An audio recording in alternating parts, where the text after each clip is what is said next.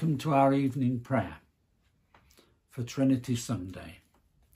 We thank John again for the music, including the introit by Thomas Tallis that we've just heard, and our anthem from the Lydian singers later in the service. Olly will lead our intercessions, and our readers are Trish Ulmer and Michael Hendry.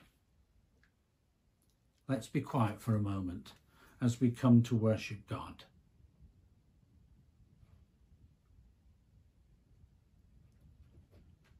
We've come together on this Trinity Sunday to celebrate in word and song and to affirm our faith in God, the Three-in-One. We come into God's presence to worship together.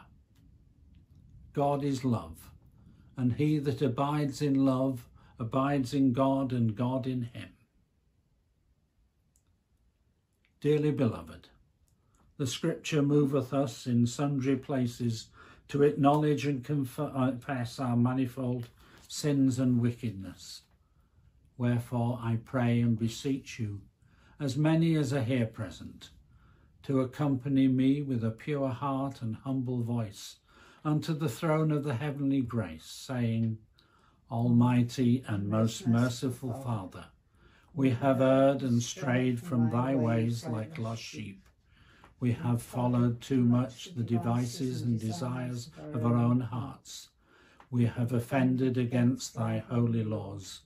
We have left undone those things which we ought to have done, and we have done those things which we ought not to have done, and there is no health in us. But thou, O Lord, have mercy upon us, miserable offenders. Spare thou them, O God, which confess their faults. Restore thou them that are penitent, according to thy promises declared unto mankind, in Christ Jesus our Lord. And grant, O most merciful Father, for his sake, that we may hereafter live a godly, righteous, and sober life, to the glory of thy holy name. Amen. Grant, we beseech thee, merciful Lord, to thy faithful people pardon and peace, that they may be cleansed from all their sins and serve thee with a quiet mind, through Jesus Christ our Lord. Amen. Our Father, which art in heaven, hallowed be thy name. Thy kingdom come, thy will be done, on earth as it is in heaven. Give us this day our daily bread, and forgive us our trespasses, as we forgive them that trespass against us. And lead us not into temptation, but deliver us from evil. For thine is the kingdom, the power, and the glory, for ever and ever. Amen. O Lord, open thou our lips, and our mouth shall show forth thy praise. O God, make speed to save us. O Lord, make haste to help us. Glory be to the Father, and to the Son, and to the Holy Ghost, as it was in the beginning, is now, and ever shall be, world without end. Amen. Praise ye the Lord, the Lord's name be praised. The Lord is King, and hath put on glorious apparel. The Lord hath put on his apparel, and girded himself with strength. He hath made the round world so sure that it cannot be moved. Ever since the world began hath thy seed been prepared. Thou art from everlasting. The floods are risen, O Lord. The floods have lifted up their voice. The floods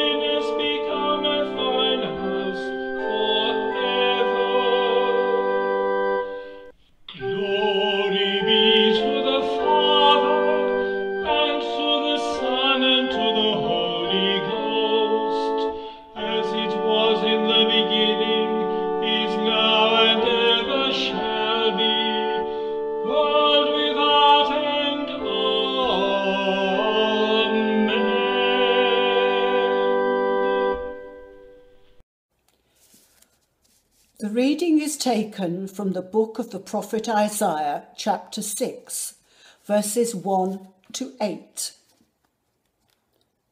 In the year that the king Uzziah died, I saw also the Lord sitting upon a throne, high and lifted up, and his train filled the temple.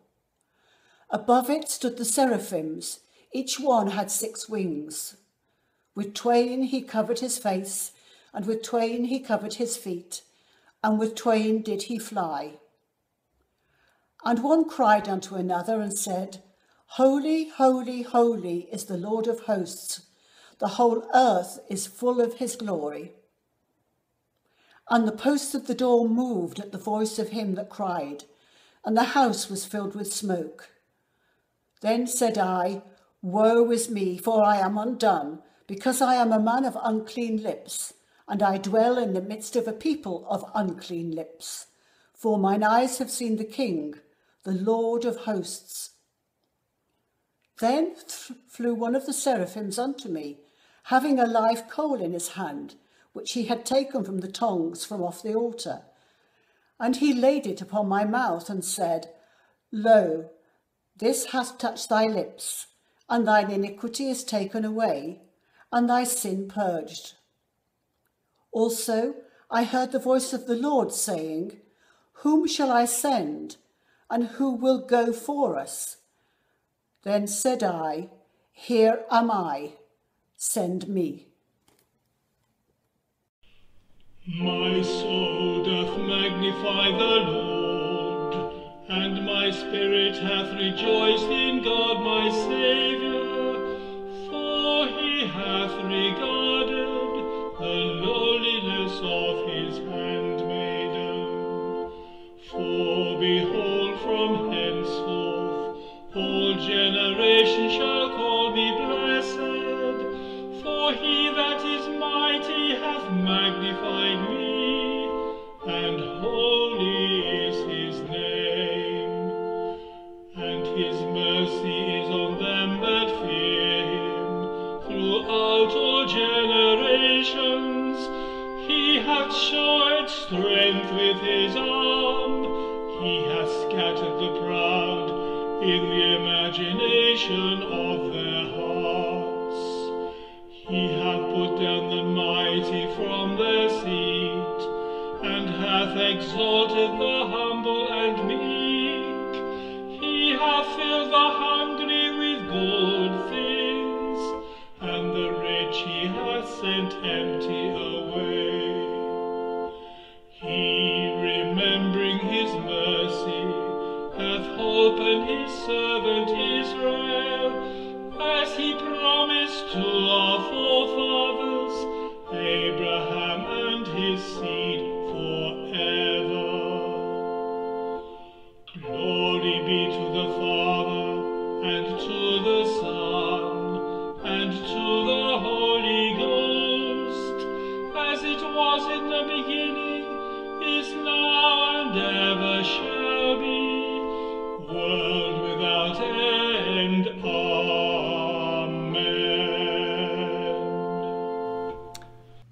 The second lesson is from the Gospel of St. John, chapter 16, verses 5 to 15.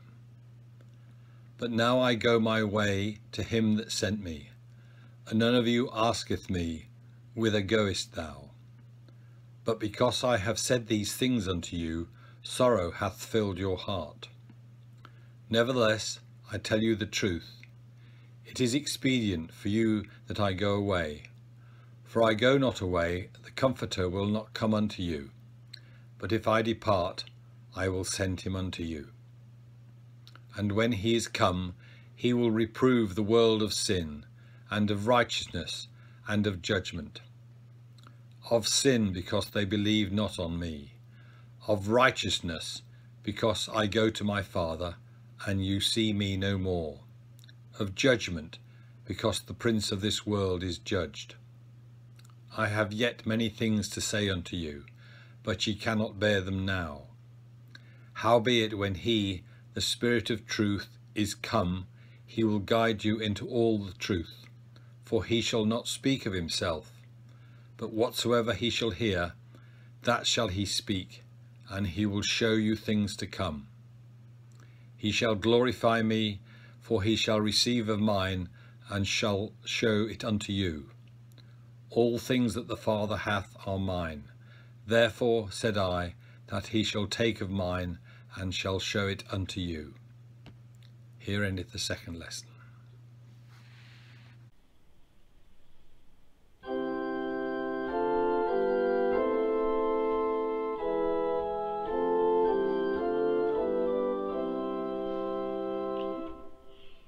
Lord, now lettest thou thy servant depart in peace, according to thy word.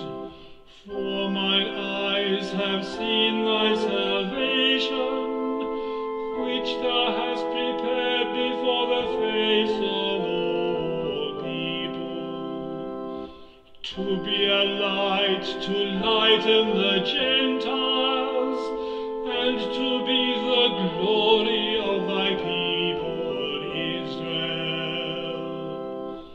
Glory be to the Father, and to the Son, and to the Holy Ghost, as it was in the beginning, is now, and ever shall be, world without end. Amen. Let's share together as we say the Apostles' Creed.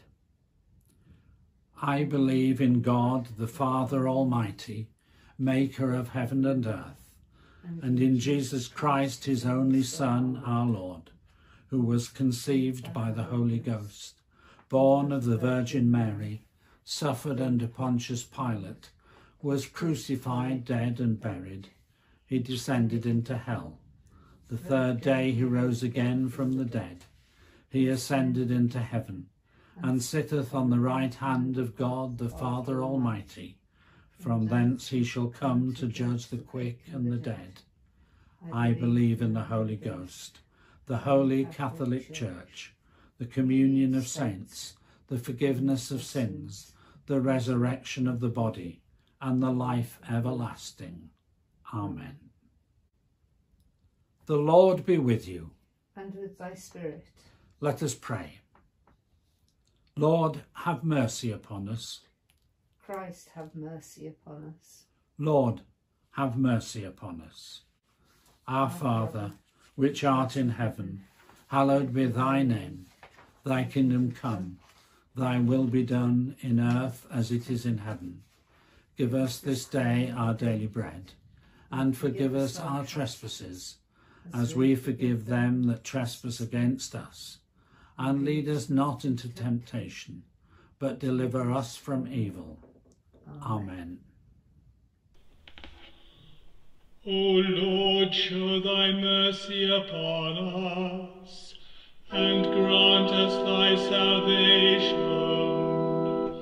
O Lord, save the Queen, and mercifully hear us when we call upon thee. Endue thy ministers with righteousness, and make thy chosen people joyful. O Lord, save thy people, and bless thine inheritance. Give peace in our time, O Lord, because there is none other that fighteth for us, but only thou, O God, make clean our hearts within us, and take not thy Holy Spirit from us.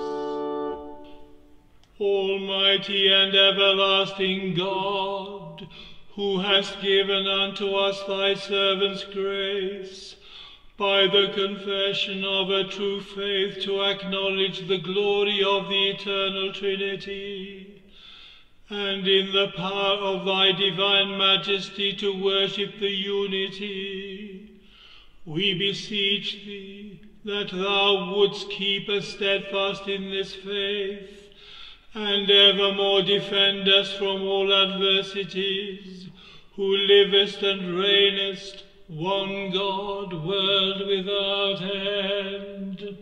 Amen. O God, from whom all holy desires, all good counsels, and all just works do proceed, give unto thy servants that peace which the world cannot give, that both our hearts may be set to obey thy commandments, and also that by thee we, being defended from the fear of our enemies, may pass our time in rest and quietness, through the merits of Jesus Christ our Saviour. Amen. Lighten our darkness, we beseech thee, O Lord, and by thy great mercy defend us from all perils and dangers of this night, for the love of thy only Son, our Saviour, Jesus Christ. Amen.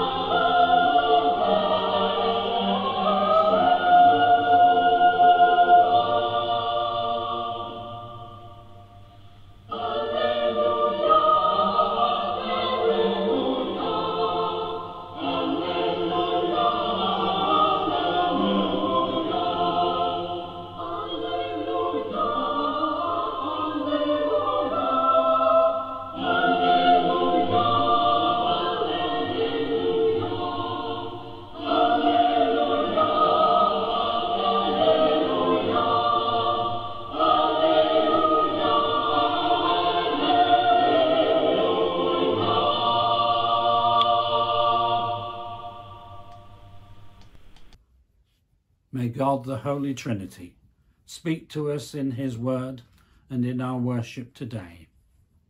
Amen. May I start this evening on a personal note. I should have preached at Evensong at Cheswardine on Trinity Sunday last year, but I was in hospital after a heart attack, and John had to prepare a sermon at very short notice. I'd like to thank all those from across the benefice for their help and support and kindness at that time. Fortunately, from a point when I wondered if I would ever lead worship or preach again, a few weeks later I was able to do just that.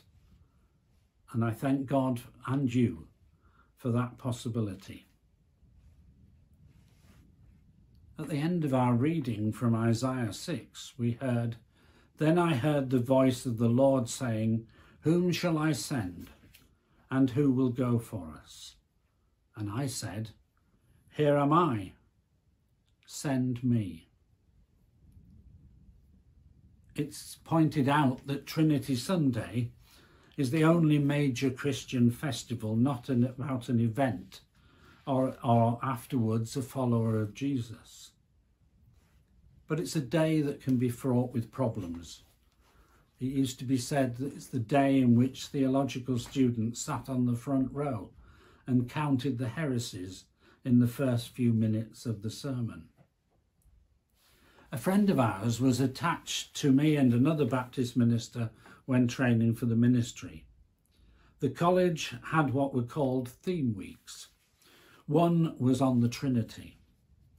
After she got home at the end of the week, she rang up and asked, "Marcus, explain the Trinity."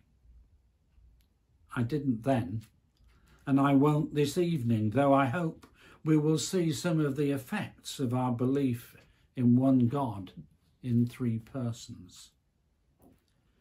Problems stem from the feeling that we need to explain the Trinity. But how do you explain a mystery? Sometimes it seems to be a mathematical formula. Somehow 3 equals 1. But I don't see our faith like that. At the centre of our God is relationship between the three persons, an opening to mankind. Maybe rather than attempting to explain the Trinity tonight, we should illustrate the idea. The famous story of St. Patrick using the shamrock to demonstrate God as 3 in 1. My own favourite is from Graham Greene's novel Monsignor Quixote. The village priest and the former communist mayor are unlikely friends. When the priest is raised to being a Monsignor, the two make a bizarre trip across the country to find a purple bib and matching socks as befits his new status. In the evening, they stop for something to eat and drink. They're leaning against the wall of a farm.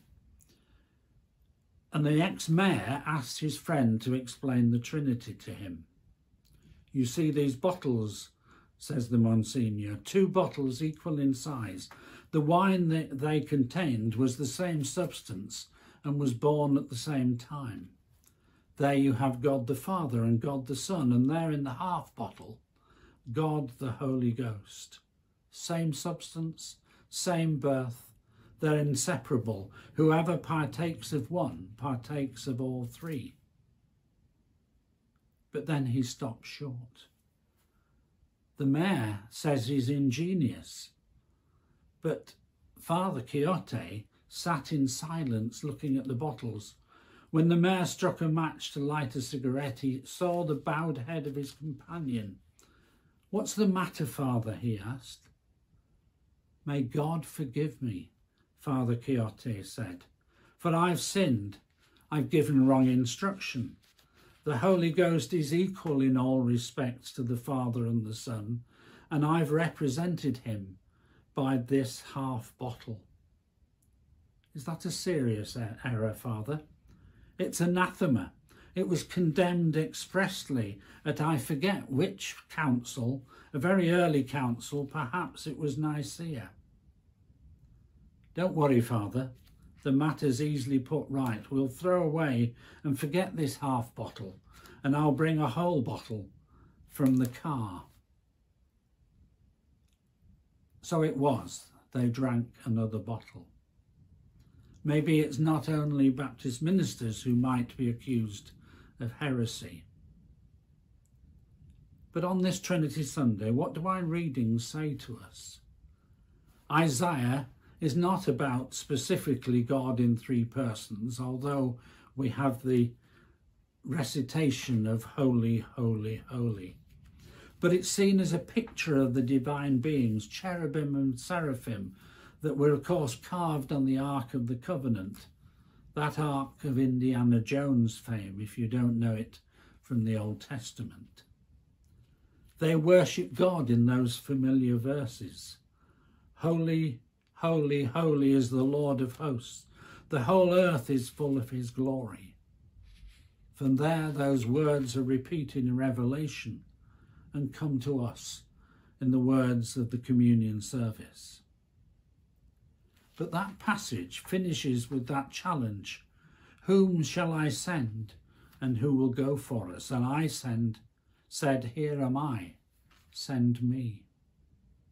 So in this vision in the temple, God wants to involve Isaiah, and indeed us, in the life of the world, and making possible that we are part of his way. In our gospel reading, something developed from the encounter. It's about God, Jesus' Father, and ours, wanting to involve us as followers of Jesus in his activity in the world, sharing more in his love and message through his Spirit. The whole passage is about God's involvement in the world for our benefit and the benefit of those around us. It speaks of Jesus' life and activity as a human being, and also of the Spirit, his gift to us. That Spirit is often portrayed as the wind, and of course it's a play on words, as in both Greek and Latin and Hebrew, the languages of the Bible. Spirit, wind and breath are the same word. Remembering, of course, that they didn't have the weather forecast that we have to tell us where the wind is going to be coming from, like the changes in our weather this week as the wind comes from the cold north.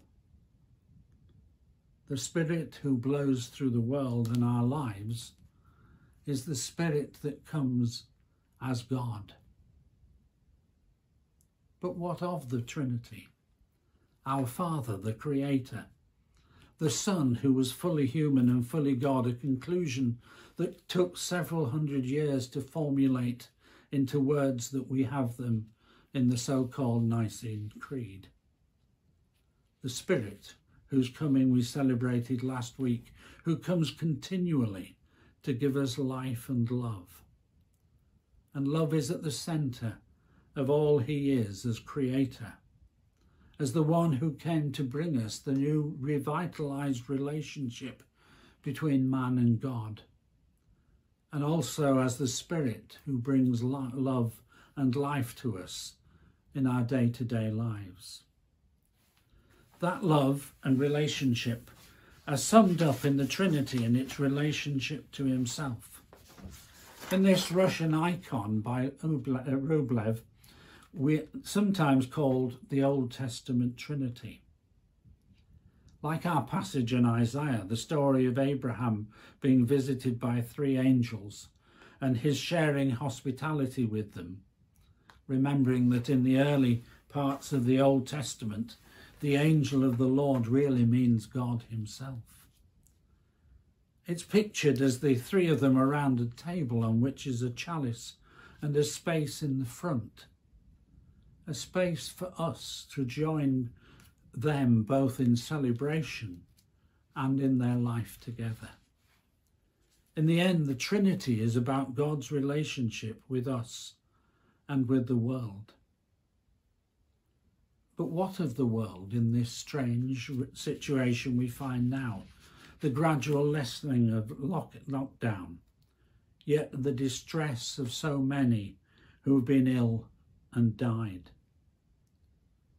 The world too seemingly is in uproar, particularly in America, but reflected here because of man's inhumanity to man, particularly because of the colour of your skin.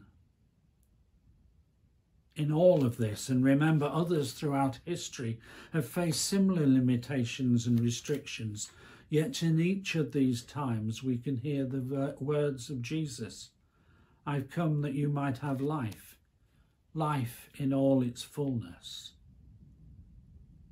I don't know if you've been counting the heresies, but may I suggest that I haven't got some theory right or wrong tonight? Or maybe I have.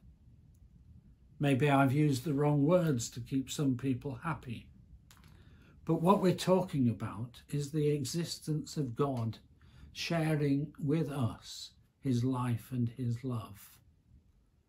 Even if, like Isaiah, we could say, woe is me, God can and will do something about it and bring us into the flow of his love in the world. What of today? Today, when the epidemic still rages in our land, however slowly it may be declining. Today, when men and women are shouting out for peace, for equality, for justice.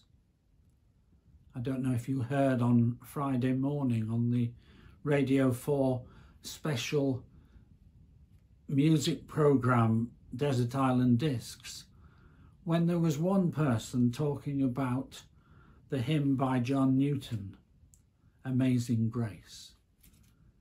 What got me was that they spoke for several minutes and nobody at first even mentioned that it was a hymn or it came from the Christian context. What it had done for many people in that context was to speak to them of sharing, of healing, of being saved. But John Newton, of course, had been a slave trader before he became a minister and a hymn writer. He changed. His life changed dramatically. That's the offer that the Trinity brings to us, to be different people, people who involve ourselves in his world and become his people, reflecting the Creator, the Redeemer, and the ongoing love and presence of the Holy Spirit. Whom shall I send? And who will go for us? Here am I, said Isaiah, send me. What is our response? Are we amongst those who will go into the world with and for our God in all his fullness? Think about that tonight. Amen. A couple of weeks ago, on one of our broadcast services, we played a video meditation by Anne, but unfortunately the sound was lost in transfer. We'll see that now as it continues our thoughts this Trinity Sunday.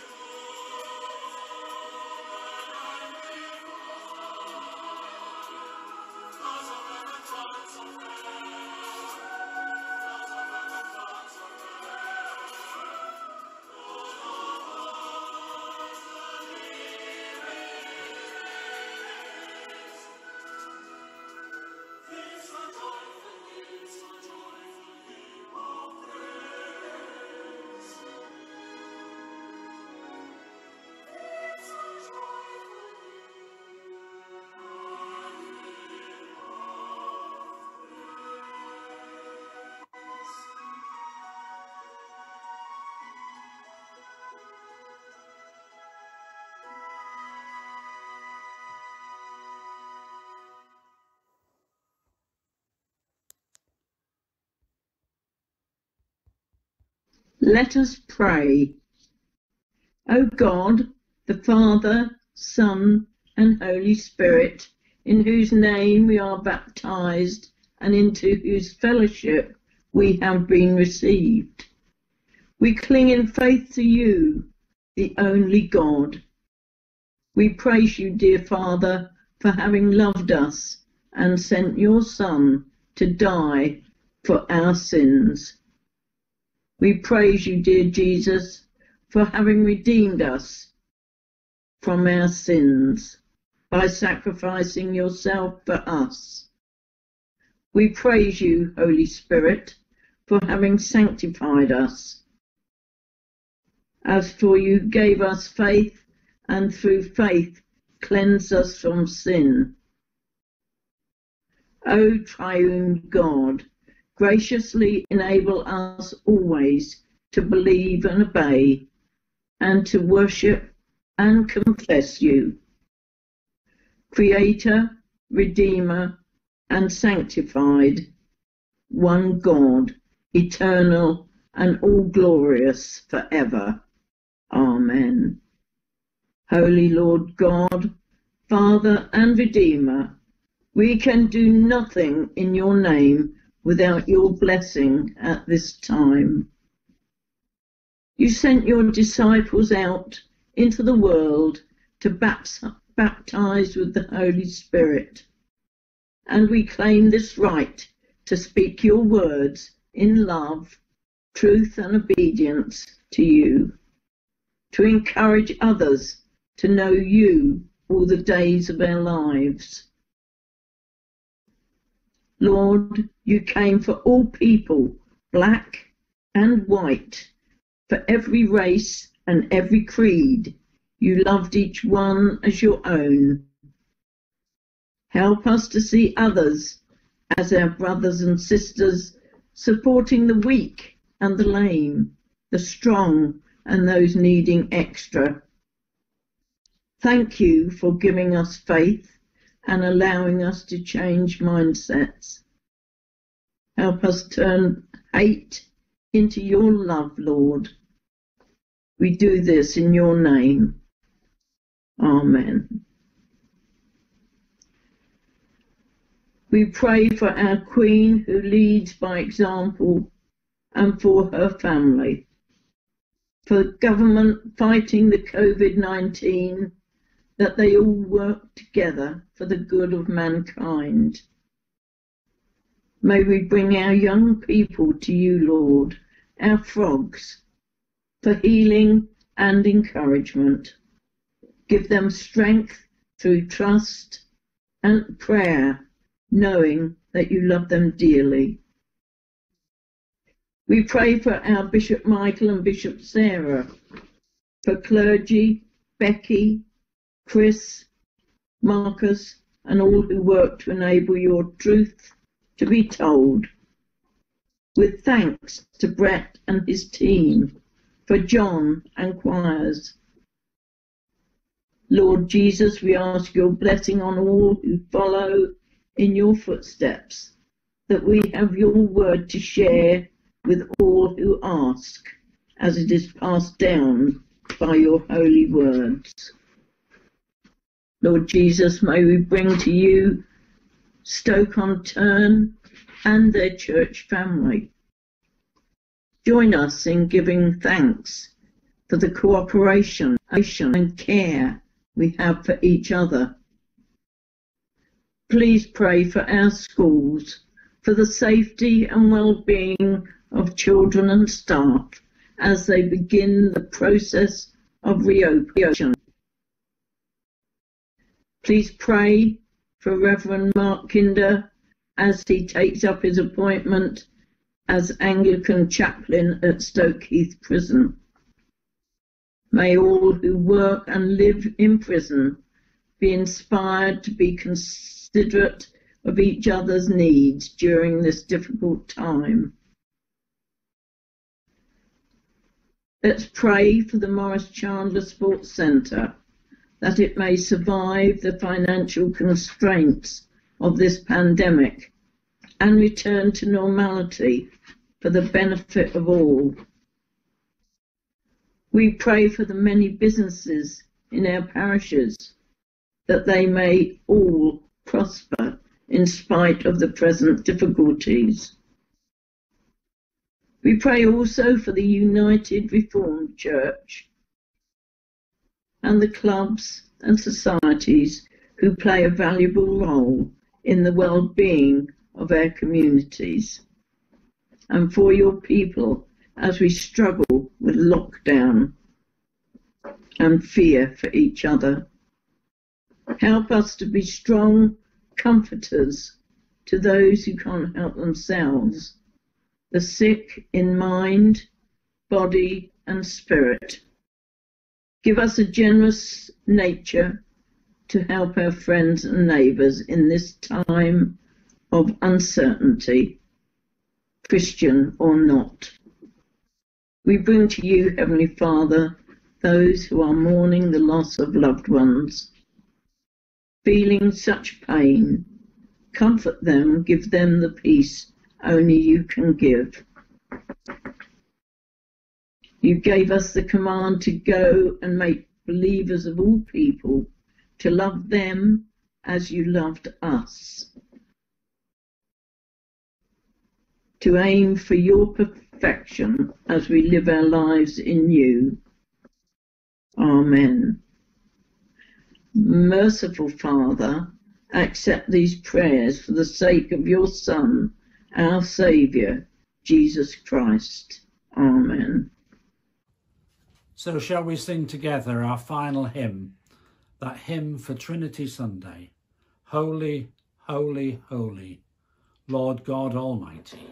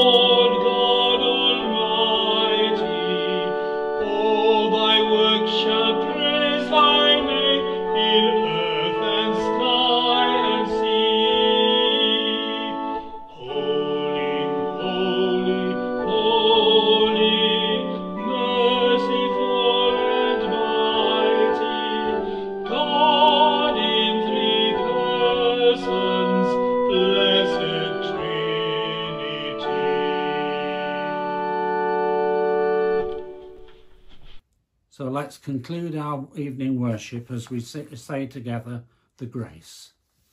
The grace of our Lord Jesus Christ, and the love of God, and the fellowship of the Holy Ghost be with us all evermore. Amen.